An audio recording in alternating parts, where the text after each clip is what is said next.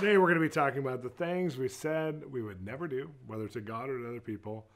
And he has us do. He has us end up doing so many things. Like if you have something in your soul right now that's like a piece of sand that's gritting against you or grating against you, and you don't think that's going to turn into a pearl that God uses, you are wrong, my friend. You are wrong. Because personally, I have seen this, and many of my close friends have seen this, that when we have a do not list, like I would never be on Christian television. I'd never write a book about finance.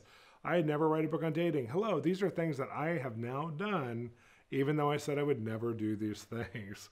I remember one of the first times God spoke to me and said, I want to, create inside of you a writer. I was a little kid. I dreamed of the novels I would write and the beautiful books about lives. And I want to do biographies and these kinds of things, autobiography. And, I was dreaming with God. And then my first book I wrote, I was pretty proud of it. It was based on encounter and really identity.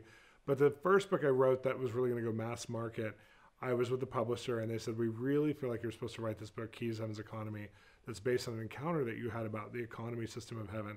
And I'm like, oh, that's a finance book. It touches all kinds of money things. It is based on encounter. And plus it's an encounter. And I'd already given the whole thing away for free online. I was like, I don't know, you guys. I said, we really want to challenge you.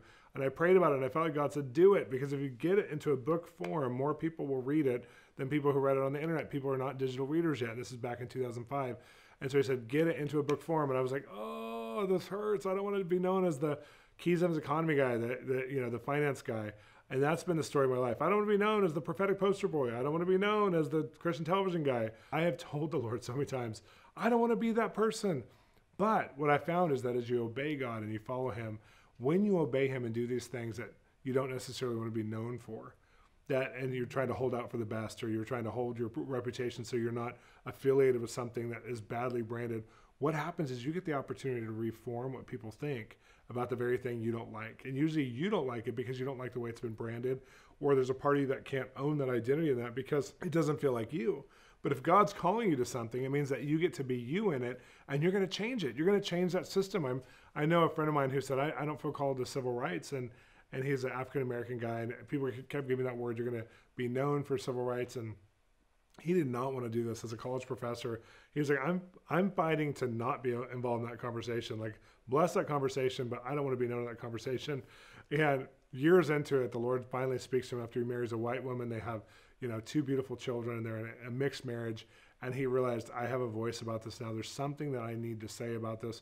I never wanted to do this, but now I want to write the book. Now I want to share my voice about this, because he had to, because the message had matured inside of him, and he didn't feel like he was coming under, any of the extremes of the civil rights movement. He felt like he was able to be right in the middle of his subject that he felt called to. I think some of you are watching, like maybe you're a filmmaker, you're like, I would never make a faith-based film. Or maybe you're a TV producer, and you're like, I would never work on a video game. But the reality is that God oftentimes puts an edginess in our hearts towards something because he wants to catch our attention in that area and actually use us in that very genre that we're irritated by. And I've seen this happen with friends. Like, I would never be friends with that person. And all of us can be that judgmental. I've been that judgmental. I would never be friends with that person. Hi, best friend. Hi, new best friend. You could ask some of my closest friends if I would have picked them to be my friends and if they would have picked me. And there would be a big N-O. There would be a huge N-O. As a matter of fact, Hona, many of you have heard me talk about him. He's been on this Your Prophetic Journey series. And Hona and I didn't even like each other for the first year and a half. And he lived with me. I invited him to live with me.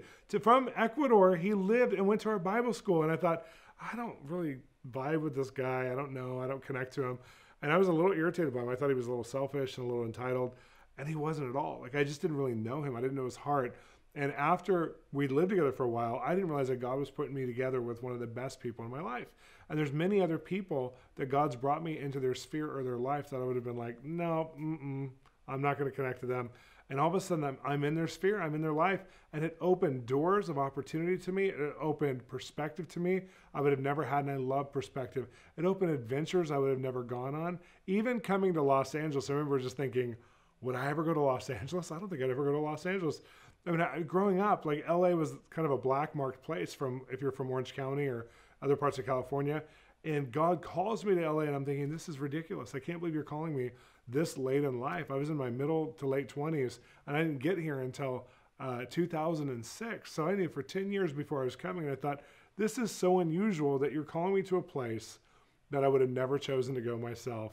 And you've given me such a passionate love that I would die for this place. I would die here as a martyr here if God called me to, because of what he's shown me he wants to do in this land. And so I just think many of us, we get these arguments with God, and we think we know better than God, and we think that the thing that we would be frustrated to do, maybe it's a career path, maybe it's a friendship circle, maybe it's a ministry style or a ministry thing that you don't want to do.